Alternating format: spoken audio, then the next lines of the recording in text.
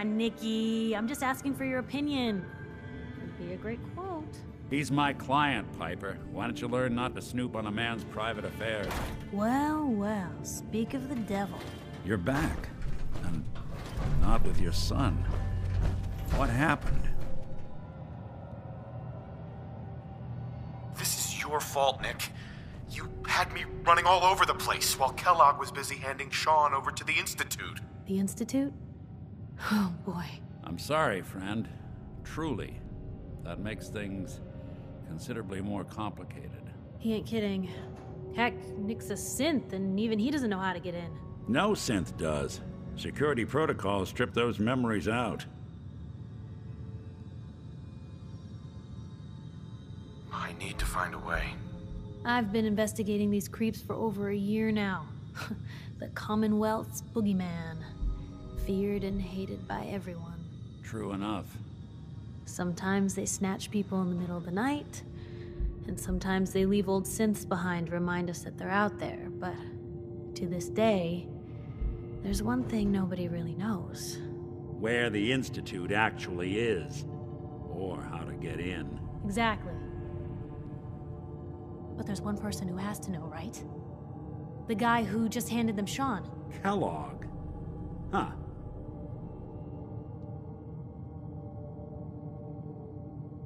Man like that would have had access. In and out. Yeah, but I'm guessing he wasn't the surrender and talk type, was he? Bastard's in hell.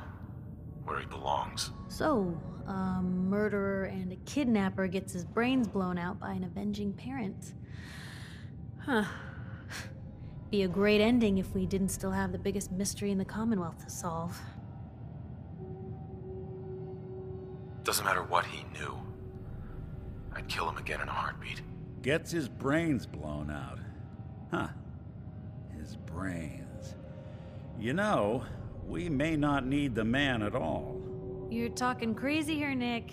Got a fault in the old subroutines? Look, there's a place in Good Neighbor called the Memory Den. Relive the past moments in your mind as clear as the day they happened. If anyone could get a dead brain to sing, it'll be Dr. Amari, the mind behind the memories. I hope you're right, Nick. Let's see.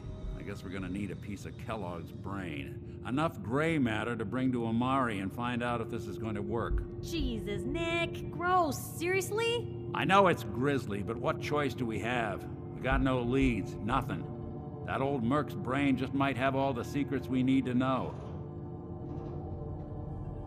Actually, I think I already have something. Kellogg had this thing attached to his head. Cybernetics, huh? We may have just won the lottery. Whether we're riding this crazy brain train or not, we can't all go running across the Commonwealth, so who's coming with you? I have to go to the Memory Den either way, if I'm gonna introduce you to Amari. But if you want to head there together, just say so. I already have someone with me. I'll meet you there, Nick. All right. See you at the den. Don't worry. We're gonna get your boy back. Just a few more steps. Well, you two are out. I'm gonna do some more research. I'll be at the public if you need me.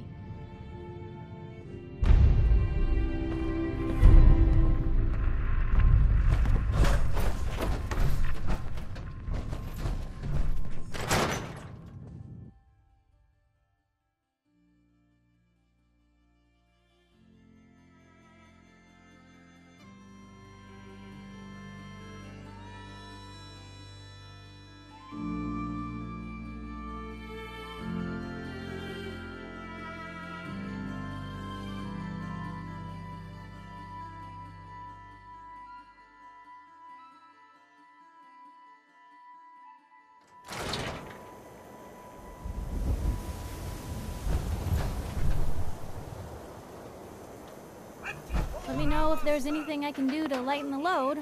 Or, you know, if you need anything proofread. Hey, Piper. You know, the Institute has a lot of enemies. The Minutemen tangled with them once. The Railroad still does. I've even got some notes on these new guys. The Brotherhood of Steel. You said something about the railroad? Supposedly, they help runaway synths escape the Institute, but they're secretive. Ultra paranoid. The only thing I have is a rumor. A code phrase. Follow the Freedom Trail. I should get going. All right.